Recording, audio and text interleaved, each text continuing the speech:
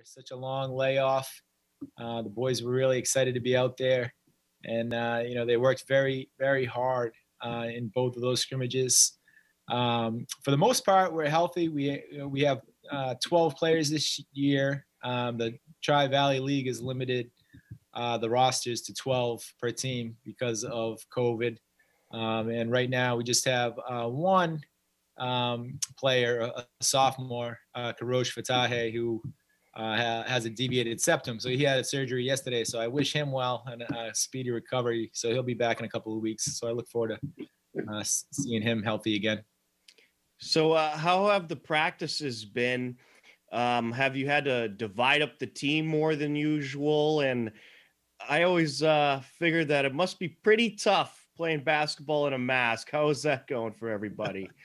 Yeah, so it's definitely a very big adjustment for the kids.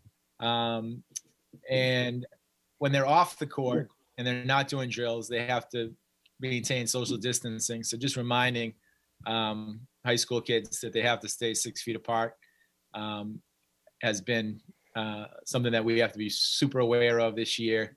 And as far as wearing the masks go, I mean, it's definitely a challenge for them. I've spoken to a lot of coaches in the area, some of the college coaches, to talk about what has worked for them, and I was talking to the Holy Cross basketball coach, Brett Nelson, and he was telling me that his kids have had a lot of success wearing a type of plastic piece around their mouth, so it separates their mouth from the mask.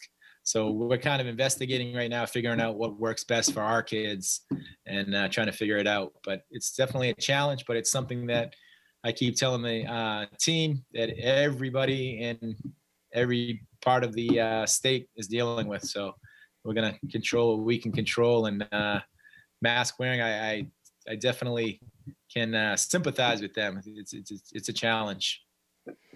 Certainly is.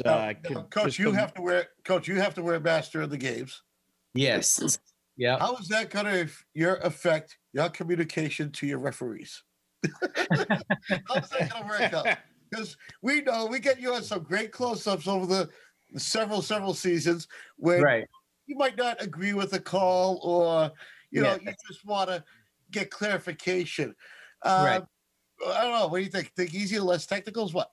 Yeah, I think it's definitely going to help me, Mike, because needless to say, a lot of people say that they can read my face very easily. It might be more challenging for my players a little bit, but no, I think it's going to help me out a little bit in that regards. If you have a comment for the official that might be of a constructive nature, then you can say it under the mask, which will help out a little bit, I think. Is there any rule changes? I haven't heard of any, but was there any slight rule changes or anything like that? Yeah, so there's a few rule changes. The first one being there's no jump ball this year to start the game. So I'm glad you told me that. Really? Well, yeah, I didn't know that. So it's going to be an inbound pass at half court? Yeah, it's going to be an inbound pass. The first scrimmage we went to, Brian Keefe lost it rock, paper, scissors against the kid from Coach Fairborn. So we're going to let him do rock, paper, scissors again.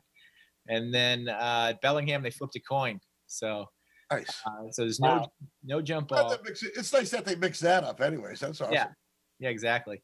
And then there is no baseline out of bounds plays this year. So everything's going to be taken out on the sideline. And the person who's guarding the inbounder has to stay 6 feet away from the passing. Well, next you're going to tell me they killed your full court press. Right. That's the interesting thing, right? Like you can still press, you can still play everybody man to man once the game gets into action. So right. It's definitely unusual. I'm sure they have reasons behind it.